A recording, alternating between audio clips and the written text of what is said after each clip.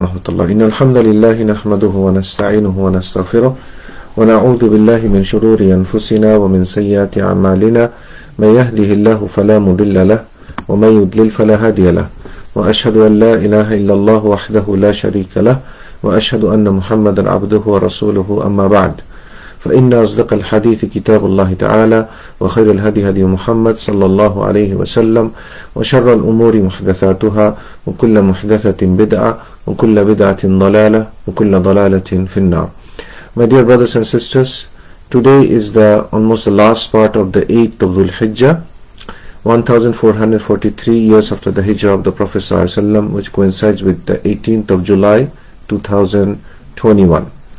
And today we are going to talk about the innovation of ta'rif or the bid'atu ta'rif on the day of Arafah. Before we go to the discussion of this innovation, which will teach us a lot of things, specifically how to protect ourselves from falling into innovations that many people, when they are not careful, they fall into. First of all, let's try to learn from the sunnah of the Prophet ﷺ what is special about the day of Arafah. Day of Arafah is a day of Eid. It's one of the days of the Eid, which is one of the occasion of celebration during the season of Eid al-Adha. Of course, the 10th is the main day, which is known as the Eid al-Adha, the Yawm al-Hajj al-Akbar. But also the 9th, along with 10th, and 11th, 12th, 13th, which are known as the days of Mina. These are the 5 days of the celebration on the occasion of Eid al-Adha. Second, it is one of the days of the best days of the year. So deeds on the day of Arafah, all types of deeds, obligatory, optional, are more beloved to Allah, purer to Allah, better and more rewarding, inshallah ta'ala. The deeds which we do any other day, we should try to do on the 9th of Dhul Hijjah too. It's one of the days of the Hajj. It's one of the most important days of the Hajj, because the Prophet said, Al-Hajju Arafah. So if somebody misses to station themselves in Arafah during the evening of Arafah, then they will have no Hajj. Also, it is one of the days of the sacred months of Dhul Hijjah, because Dhul Hijjah is one of the sacred months. So it's one of the days of the sacred months of Allah subhanahu wa ta'ala. It's also one of the days of the months of Hajj. So all of these are the general virtue of the 9th of Dhul Hijjah. On this day, Allah subhanahu wa ta'ala revealed the great verse, Al-yawma akmaltu lakum dinakum wa atmamtu alaykum ni'mati wa raditu lakum al-islam dina, after Salat al-Asr, while the Prophet ﷺ was in Al-Arafah. Fasting, and this hadith is very authentic in Bukhari and others. Fasting this day is for the non-Hajjis, those who are not at Hajj.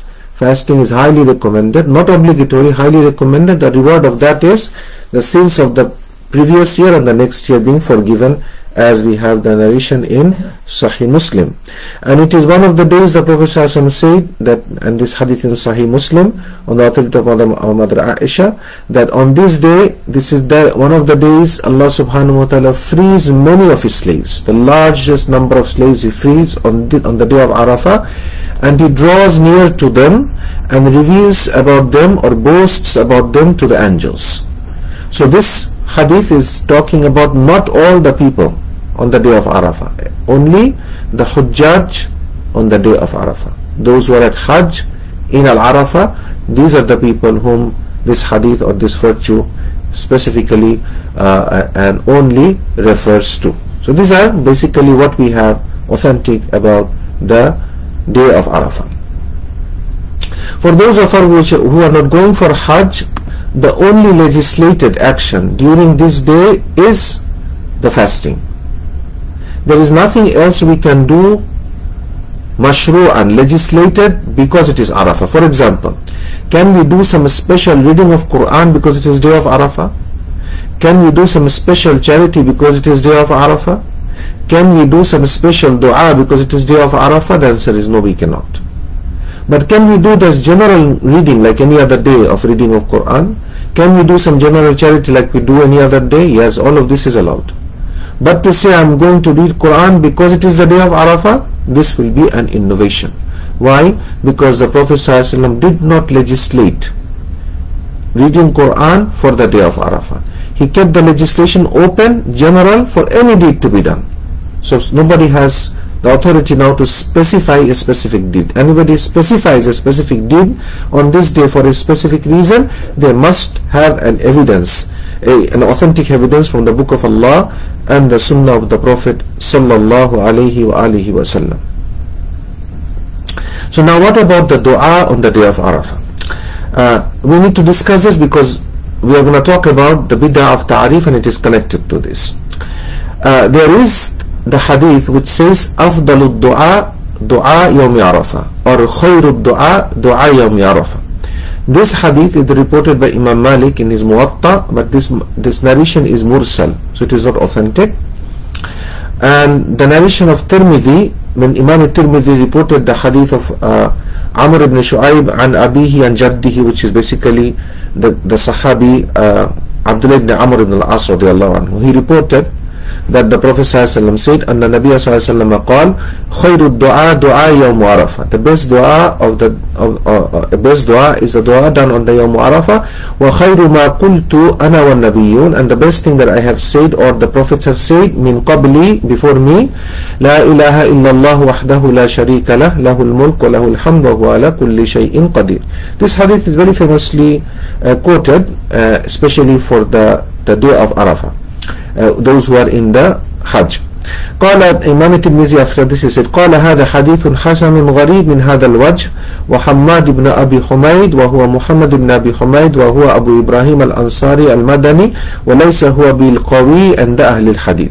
So then one of the narrator, Hamad ibn Abi Humayd, is the illah of this chain, that he is not, he is spoken against, he is not a strong narrator, so he is spoken against, and this is one of the reason this hadith has been graded as weak by many of the scholars of the hadith. However, some of the ulamah of the hadith, like Imam al-Albani and others, they have considered this hadith to be acceptable, and this is because of the shawahid and so on and so forth. Even if we accept this tashih or its authentication from the great ulama of the hadith, this narration khairud du'a or afdalud du'a, if it can be safely attributed to the Prophet ﷺ, this is not general for all the people. This is like the hadith of Imam Muslim, which is reported by our mother Aisha, that the Prophet ﷺ said that there is no day when Allah sets free more servants from hellfire than the day of Arafah. He draws near, then praises the people to the angels, boasts about them, saying, what do these people want? Like that narration which is authentic. These narrations, if it is authentic, they only refer to the people who are on the Yawm Arafah. On the day of Yawm Arafah, they are at Arafah. However, there are some scholars, they said, no, it is Am. It also refers to others than those who are in the Hajj.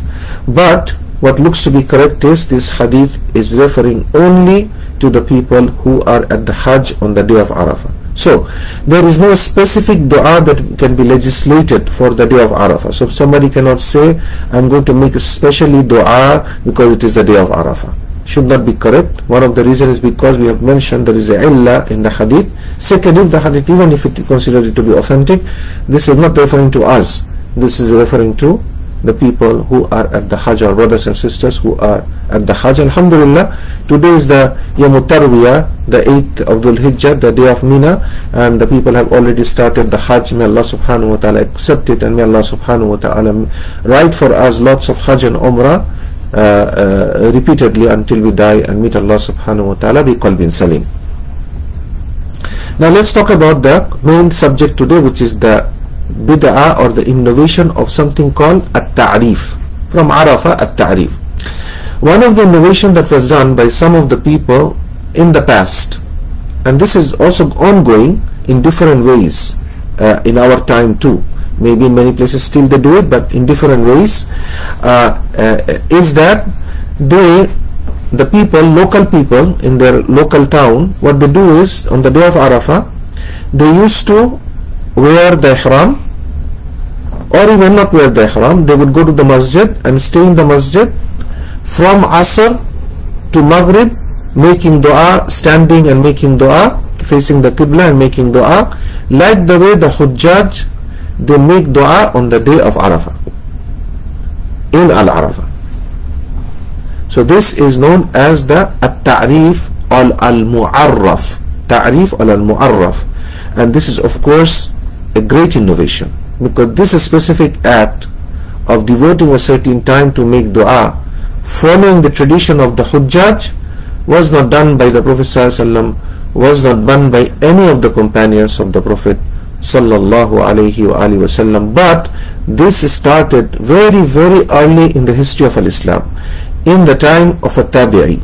We have the authentic narration, and this is from the book of Imam Abu Abdullah Muhammad ibn Waddah ibn Burai, I think al-Burai al-Bari al-Marwani al-Qurtubi. Al-Marwani al-Qurtubi, he died in the year 287 Hijri. He was born in the year 199 Hijri. He has a book which is known as the book of Kitabul Bid'ah wa Nahyu Anha, the book of the Bid'ah and the prohibition against the innovation. He has a chapter there in the book which is called Karahiyatu Ijtima'in Nas Ashiyatu Arafah, the disliking or the prohibition of gathering of the people in the evening of the Arafah. And he's talking about gathering of which type of people? The people who are not in the Hajj, who are not in the Hajj. He reports on the authority of Abu Hafs al-Madani, and this book is published with tahqiq of Sheikh, one of the muhaqqiq, his name is Amr Abdul Mun'im Salim. The Sheikh, he graded this hadith, the isnad is Hasan, up to Abu Hafs al-Madani. He said, Abu Hafs al-Madani said that people gathered on the day of Arafah in the masjid of the Prophet ﷺ. Yada'una ba'd al-Asr. They started supplicating after the Salat al-Asr. فخرج نافع مولى ابن عمر. مولى ابن عمر, Nafi, this is the famous tabe'ee, Nafi مولى ابن عمر, the freed slave of free slave of Abdullah ibn Umar Abdullah ibn Umar anhu. He said, فقال يا أيها الناس, O people, إن الذي أنتم عليه بدعة. What you are upon, meaning what you are doing, is an innovation. وَلَيْسَتْ بِسُنَّةٍ. It is not sunnah. إِنَّا أَدْرَكْنَا النَّاسِ. We saw the people. And he's talking about the Sahaba, the scholars. وَلَا يَسْمَعُونَ مِثْلَهَا. And they have not done something like this, what you are doing. ثُمَّ رَجَعَ فَلَمْ يَجْلِسْ. And then he went back home and he did not sit with them. He did not support them. ثُمَّ خَرَجَ ثَانِيًا. Then he came back again. فَفَعَلَ مِثْلَهَا. And then he did the same thing. He warned the people. ثُمَّ خَرَجَ. And then he left. ثُمَّ خَرَجَ. And it shows that when people are not careful, this is what they fall into. They thought that the day of Arafah is special, which is true. They thought that this is the day that dua is special, which is true. But for who? For the hujjaj. Only for the hujjaj. So they transferred what is in Arafah in their hometown. If something is meant to be done in a specific place, we cannot transfer it. And this is a hujjah against those people who, after praying the Eid prayer, they say, I sent my udhiyah back home, or I sent my udhiyah somewhere else. No, your udhiyah is supposed to be in your hometown, where you are. Where you prayed your Eid prayer, this is where you slaughter. But you're transferring it here and there, bila hujjah. This is for sure a bid'ah, a huge bid'ah that is being propagated just because everybody says there is nothing wrong in it, there is nothing wrong in it. Imam Ibn Waddah, he also mentions on the authority of Ibn Aun, and then he brings other athar, reports from the other great scholars of the past. قال شهدت إبراهيم النخعي سئل عن اجتماع الناس عشية عرفة. The people asked Ibrahim al-Nakhai, one of the great scholars, about gathering in the evening of the day of Arafah. فَكَرِهَهُ. And he disliked it. And this karaha in the old istilah means tahrim, prohibited. They didn't just dislike it, they used to consider this haram, because they used to consider this bid'ah. وَقَال, and Ibrahim al-Nakhai said, muhdath. This is a newly invented matter. This is a newly invented matter. And this narration of the author of Ibrahim al-Nakhai, the muhaqqiq, he said, isnaduhu sahih. The isnad is authentic. On the authority of Al-A'mash, he reported, Abu Wa'il, would not come to the masjid in the evening of Al-Arafah. Why? Because he would not support this type of people. So it shows that they were doing these things. Also the isnad of this information is sahih, as has been mentioned by the muhaqqiq. وَرَوَى أَيْضًا عَنْ سُفْيَانَ, and it's also reported on the authority of Sufyan. I think it is Sufyan al-Thawri. قَالَ لَيْسَتْ عَرَفَةٌ إِلَّا بِمَكَّةٍ. He said Arafah is not anywhere except it's in Makkah. So when are you gathering in the masjid to make dua? Your hometown is not Arafah. So that's why he said Arafah is not anywhere. It's not in your hometown. It is only in Makkah. لَيْسَ فِي هَذِي الْأَمْصَارِ Arafah. And he said in these towns where people are gathering and doing this bid'ah, there is no Arafah. So if there is no Arafah here, then why are you gathering and making this special dua? Okay.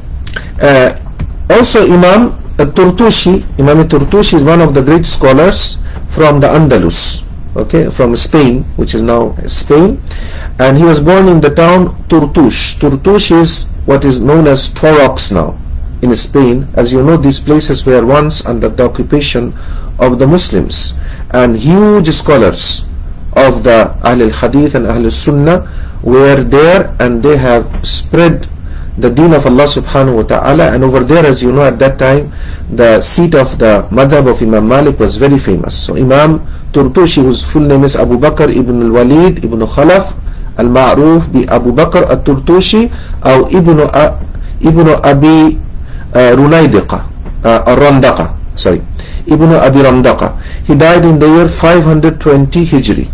This great Imam al-Turtushi has a book, Al-Hawadith wal-Bid'ah. Al-Hawadith wal-Bid'ah, meaning the newly invented matters and the innovations. And he discussed here many types of innovations that he found in his time or until his time, and he have discussed that. So he reported in his book, Qala Ibn Wahab, and as you know, he was Maliki. So he talks about the madhab of Imam Malik and the opinion of Imam Malik. Qala Ibn Wahab, Sa'altu Malikan anil julusi yawm Arafah. Ibn Wahab, one of the students of Imam Malik, he said, I asked Malik about gathering of the day of Arafah. يجلس أهل البلد في مسجدهم. The people of the town, they gather in their masjid. Okay? And the Imam called upon men to make dua to Allah for people until sunset. So exactly they're following the tradition of the hujjaj. So Imam Malik said, we do not recognize this. We don't recognize this. This is done by the people of our time. So he's basically saying it's an innovation.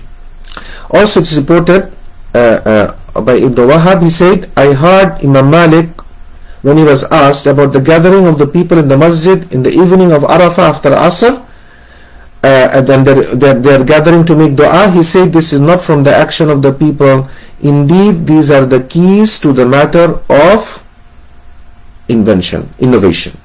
So these are the doors that they are opening to establish lots of innovation. Also it has been reported by from Imam Malik that he said, I dislike for the people around the world, meaning like in the afaq, in the globe, around the world on the day of Arafah to sit in the masjid to make dua. And for the one whom people gathered around for the dua, meaning a person who around him people gathered in the masjid, so let's make dua, day of Arafah is good, dua is acceptable, all these things, then let him leave the masjid. And his standing at home is better, as more beloved to me. Meaning like he stays at home and he does his own ibadah. This is better for me than gathering in the masjid with the people and do this kind of innovation. وقال حارث بن مسكين, and Imam Turtushi also reports, كنت أرى الليث بن سعد ينصرف بعد العصر يوم عرفة. Layth ibn Sa'ad, one of the great Imams of Hadith and a contemporary of Imam Malik ibn Anas radiyallahu anhu wa rahimah, and Layth ibn Sa'ad was in Egypt. He said he used to leave the masjid on the day of Arafah after Asr. فَلَا يَرْجَ إِلَّا قُرْبِ الْمَغْرِبِ, and he would not return back to the masjid until very close to the Maghrib time, meaning he would avoid all of this innovation that was happening widespread while the Imams of the Ahl Sunnah, such great Imams like Malik and Layth ibn Sa'ad, and in the time of the tabe'ee, they were warning them continuously. So these are the innovators who are very bold. So you will hear many masjid nowadays, they will say, oh, it is the best day, 10 days, let's gather and do Qiyamul Layl, and let's do this and let's do that because it is this, it is that. We cannot legislate and such kind of practices. We are not saying Qiyamul Layl is not allowed. It is allowed, but do it on your own. But to gathering people and to do it especially for Yawm Arafah, or because it is the first 10 days of Dhul Hijjah, as many of the masajid they do, they are basically following this kind of people who used to do this kind of innovations, and the ulama of the hadith and the ulama of the sunnah, they warned and they wrote books against them, clarifying their mistakes. Then Imam Turtushi, he said, very beautiful statement. He said, "No, may Allah have mercy upon you. These great scholars, they knew the virtues of dua on the day of Arafah." Meaning, they knew that the dua is very virtuous, but they knew that this was for a certain place, meaning it is for Arafah, and it was not meant for another place other than that place. So basically what was supposed to be done in Arafah, they transferred that to their hometown. So he's saying that, now don't say, because one of the traditional answer of the people saying, are you telling me that making dua to Allah is bidah? They will question. No, it is not. Making dua to Allah is not bidah. It is the day of Arafah, let's say, and you want to make dua, not because it is day of Arafah, but because it is one of the great days, and you will make dua like you will make dua any other day. That's fine. Nobody said it is bidah. But this kind of specification of a dua, because it is Arafah, it is this is what the ulama, they have warned against. And then Imam Turtushi said, and they did not forbid for the one who isolated to contemplate with a truthful intention in his heart to make dua. So for example, I want to choose my room. I go to the room away from people and I want to focus to make lots of dua. Is this a bidah? No, it's not, as long as I'm not doing this because it is day of Arafah or this is a special day. Okay, so it is not a bidah. So he's saying that they are not warning against that, but what they disliked is the newly invented matter, and the commoners will think that it is from the sunnah on the day of Arafah for all the people around the globe to gather and make dua, and the matter will escalate until this innovation will enter the religion, and this action will be made to look like the part of the religion, and it is not part of our glorious religion. أو كما قال Imam Turtushi rahimahullah ta'ala rahmatan wasi'ah. Then he said, and I was in Baytul Maqdis. Imam Turtushi now talks about him. He said, I was in Baytul Maqdis. This is Masjid al-Aqsa. And when it was the day of Arafah, and look how when people do bid'ah, as the ulama, they say bid'ah has qurun. In one generation they do something, another generation they add more until it becomes huge. He said, I was in Baytul Maqdis, and on the day of Arafah I found out lot of people of the town, they gathered in Masjid al-Aqsa. They stayed in the masjid facing the Qibla, raising their voice and making dua as if it is the place of Arafah. And I heard them saying openly, like proclaiming, the one who stands in Baytul Maqdis, this type of gathering 4 times, meaning he gets opportunity to do it 4 years consecutive, or lifetime, 4 years, he get 4 times he does this kind of mawqif in Masjid al-Aqsa. This is equivalent to Hajj, and they have made this 4 times standing in Masjid al-Aqsa on the day of Arafah making dua. As anybody does it, then for him the obligation of the Hajj is being lifted. So they used to abandon Hajj, making Hajj, going to the house of Allah subhanahu wa ta'ala. So Shaitan deviated them by making them look at something good, which is making dua on the day of Arafah, in Arafah. Then he made them do it in Masjid al-Aqsa. So they used to travel to Masjid al-Aqsa to make this dua on the day of Arafah. And if they do it 4 years like that, then they said that the obligation of the Hajj has been lifted from us. What is the evidence? Just the tradition of the people. Qila wa qal. أو كما قال إمام الترطوشي رحمة الله عليه رحمة واسعة. ورواه إمام البيهقي في سننه. Imam al-Bayhaqi, one of the great Imams of the Hadith, he has the Sunan al-Bayhaqi, which is also Kitab al-Hajj, the book of the Hajj, Bab at-Ta'rif bi ghayri Arafah. Gathering, Ta'rif means gathering in the masjid of the local town. He said at-Ta'rif bi ghayri Arafah, to gather in the masjid to make dua not in Arafah, in a place other than Arafah. And he brings the narration of Shu'bah, who said that Al-Hakam and Al-Hammad was asked about the gathering of the people of the day of Arafah in the masjid, and both of them said these are newly invented matters. And similar was reported on the authority of Ibrahim al-Nakhai rahimahullahu ta'ala. Then the two great Imams, Imam Ibn Abi Shaybah and Imam Abdul Razzaq al-San'ani, both of them in their Musannaf, they have reported such narrations prohibiting the ta'rif of bid'ah of the ta'rif, or the bid'ah of mu'arraf. Imam Ibn Abi Shaybah, I'm not going to mention so many things because it will become long. I'm just going to mention the Musannaf Ibn Abi Shaybah. The Musannaf is one of the book of Imam Abu Bakr ibn Abi Shaybah, and Abu Bakr ibn Abi Shaybah is one of the teachers of Imam al-Bukhari. This book is a collection of the statements and the actions of course there is some hadith there, but mostly he collected the statements and the actions of the Sahaba and the Tabe'een and the scholars of Al-Islam until his time. And that's why this book is known as the Musannaf. Okay, and in his book he has the chapter fi Ta'rif, Bab fi Ta'rif Man qala laysa illa bi Arafah, the chapter of At-Ta'rif, meaning gathering to make dua, and those who say laysa illa bi Arafah, this cannot be done except in Al-Arafah. Okay, first he brings the statement of Hasan al-Basri rahimahullah ta'ala, and this is very important to focus, the first two narrations, because these are the narrations of the Sahaba.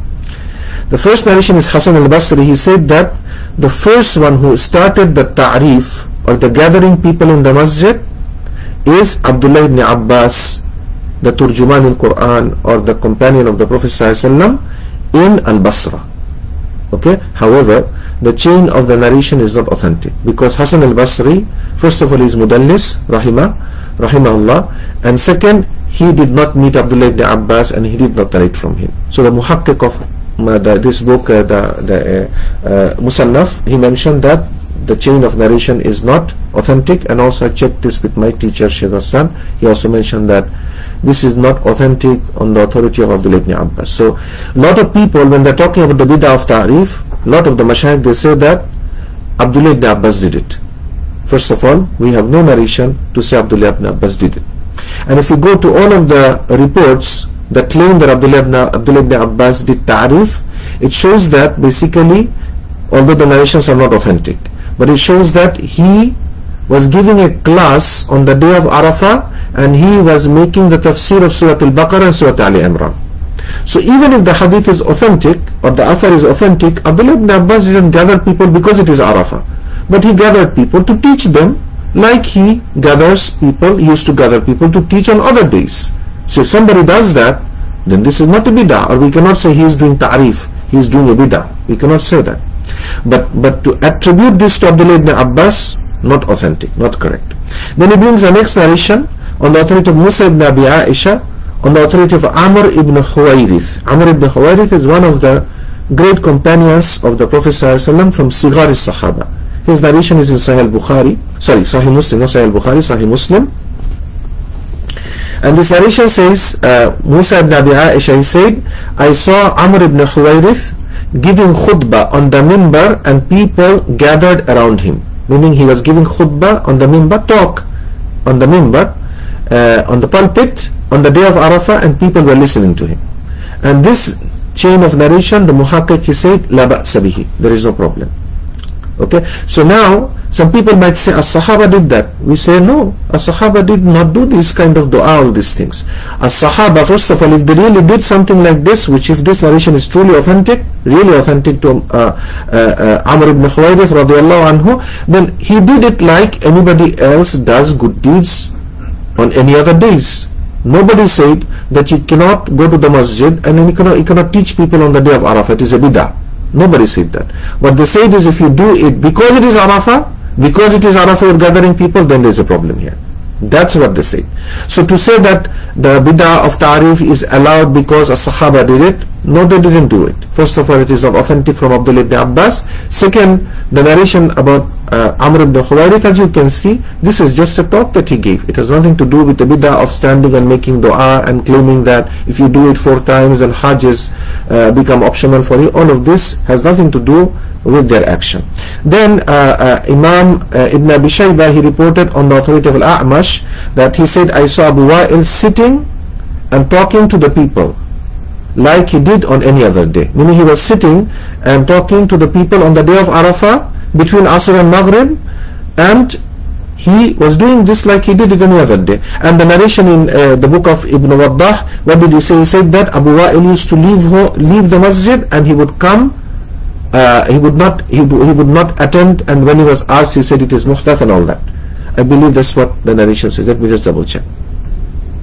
The narration in Ibn Waddah's book, it says that, one second, so I don't misquote it. Yeah, Abu Wa'il wouldn't come to the masjid in the evening of the Arafah. This was reported by A'mash. In the Musannaf Ibn Abi Shaybah, A'mash reported that he used to sometimes, he saw him sitting and talking to people, maybe giving classes, and that's fine because he is not gathering people. It's just he is there, he prayed and he is giving talk to the people. That is absolutely fine. Ibn Abi Shaybah also reported other, I'm going to quickly mention. Shu'bah said, I asked Hammad and Al-Hakam about the gathering in the evening of Arafah. They said this is a newly invented matter, and we mentioned this before. Sha'bi, Ibrahim ibn al-Hanafiyyah, all of them, they said Al-Mu'arraf bi Makkah. Al-Mu'arraf can be only done in Makkah, meaning you can do that gathering only in Makkah for Hajj. Innamal, and also they used to say Innamal Mu'arrafu bi Makkah. Indeed, the Mu'arraf is only in Makkah. It cannot be done in any other town. Al-Hakam and Amir said Al-Mu'arraf bid'ah. Al-Mu'arraf bid'ah. Which Mu'arraf? The Mu'arraf that the people do there in their hometown.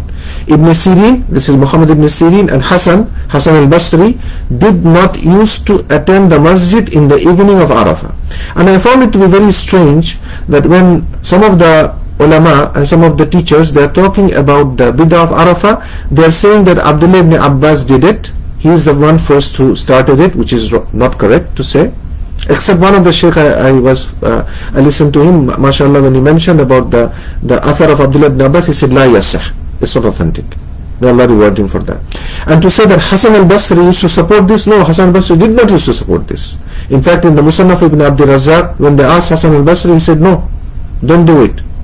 And he would not attend this kind of gathering. So we cannot attribute these things to these great imams without an authentic text or an evidence. Okay, so let's summarize and let's try to extract some benefit practically for our time.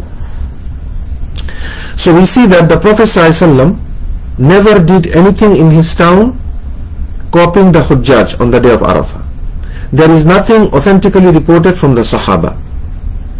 The report of Abdullah ibn Abbas about he did ta'rif or mu'arraf is not authentic. And even if it was authentic, it only claims that he was teaching people. Like it is reported, if the hadith what the muhakkik said is authentic about Amr ibn Khuwairith, that he was giving a talk to the people.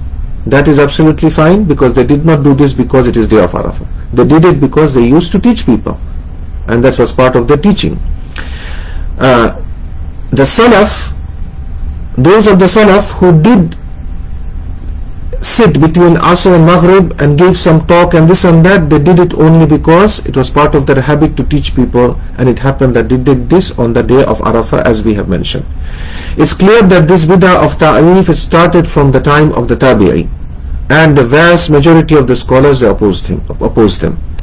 And the ta'rif was done in different ways. Shaykh al-Islam ibn Taymiyyah and many of them, those who have spoken against this, they said the people used to sometimes travel to a certain land, to the grave of a certain righteous person, and they would stand around the grave on the day of Arafah, make dua.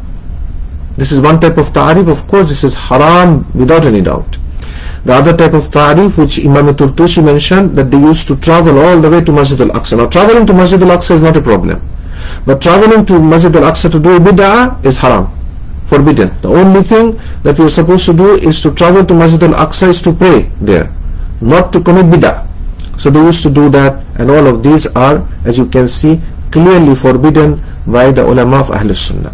Now the question remains is, what if somebody wants to go and make dua, his personal dua, between Asr and Maghrib in the masjid? Is this allowed? Imam Malik, he did not allow this. Imam Abu Hanifa did not allow this. It is said that when they asked this to Imam Ahmed said la ba'sa bihi. He said he doesn't see any problem in it, because Abdullah ibn Abbas used to do ta'rif, and we know that Abdullah ibn Abbas didn't used to do that. And when Imam Ahmed was asked, do you do that? He said, no, I don't do it. So as you can see, that the safest thing is not to do these kind of things. However, the ulama clarifies that if somebody goes for Asr prayer on the day of Arafah, and he wants to wait until the Maghrib prayer, not because it is day of Arafah, but it just happens that he wants to wait for another prayer, is this allowed? For sure. And if he is there in the masjid, can he make dua? Yes, he can.